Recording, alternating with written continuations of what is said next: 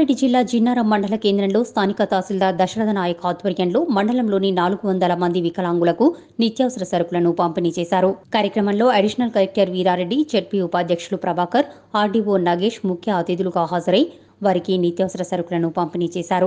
ఈ సందర్భంగా additional collector Veerareddy మాట్లాడుతూ జిన్నారం మండలంలోని వికలాంగులకు తహసీల్దార్ దశరథ ఆధ్వర్యంలో నిత్యావసర సరుకులు పంపిణీ చేయడం సంతోషకరమన్నారు. కార్యక్రమంలో స్థానిక ఎంపీటీసీలు, సర్పంచ్లు, నాయకులు, రెవెన్యూ సిబ్బంది తదితరులు పాల్గొన్నారు.